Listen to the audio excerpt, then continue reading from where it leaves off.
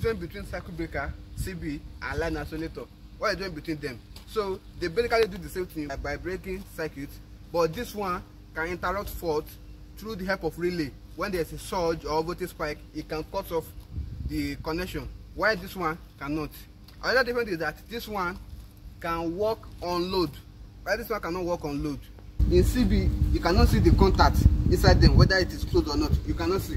While here in the isolator, you can see clearly when it is open or closed, if it is in contact or not. You can see. This one, the only place that you can know maybe it is in contact, it is closed or not, is that if you come and check the light here, whether it is on, red or yellow. Here you can see physically that it is closed or not. So isolator is a guaranteed device, while CB is not guaranteed device because you cannot see the contact point whether it is closed or not. You can only tell through the lighting of the system maybe it is on or not.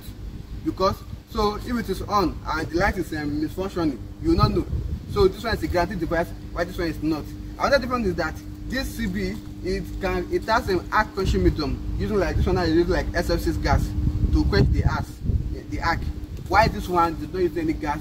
So this oscillator now is a off-load device, while this CB is an on-load device, meaning that you can operate this one when it is on load, while this one you cannot operate it when it's on load, because it will just give an explosion or something like that. So why is that?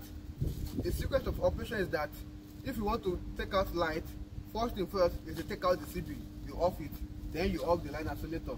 Then if you want to restore light, you will close the isolator, then before you close the CB. That's the cost of operation. So in one synthesis, CB is not a guaranteed device, while line isolator is a guaranteed device because you can see the contact point.